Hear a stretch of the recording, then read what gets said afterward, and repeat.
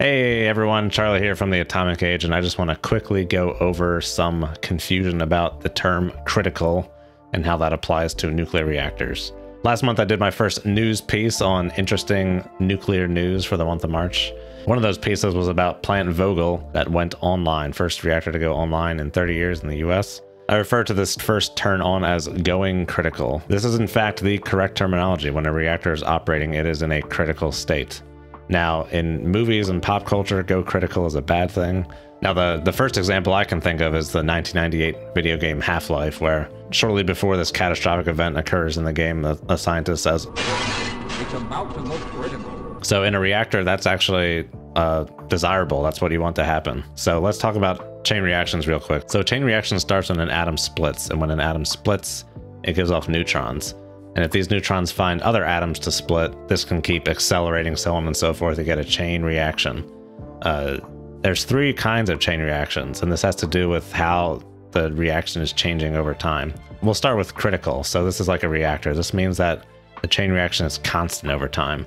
The same number of atoms are being split over time. There's no increase, there's no decrease. It's steady, it's stable. In nature, this is pretty much an impossible situation to have perfectly critical.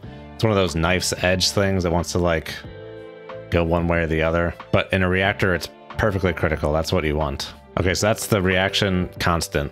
If the number of atoms splitting is decreasing over time, the chain reaction is decreasing. This is called subcritical. This is safe. This is what a reactor does when it shuts down. This is how the nuclear fuel that I designed to be shipped is transported in as a subcritical state. Anywhere besides a reactor, you do not want critical. You do not want a chain reaction. Now, although critical generally means a perfectly balanced reaction, like in the context of a reactor, in the context of what I do is of shipping nuclear material, critical means that or a greater reaction. So the greater reaction is called supercritical, and this is where more atoms are being split over time. This is what happens in a reactor to increase power. It's a short state. You don't stay at supercritical, but you go slightly supercritical to increase power. Nuclear bombs are supercritical, of course, and then criticality accidents are generally supercritical. They get more complicated. We'll talk about that at a different point, but criticality accidents are supercritical. That perfect critical, that's the proper term for a reactor.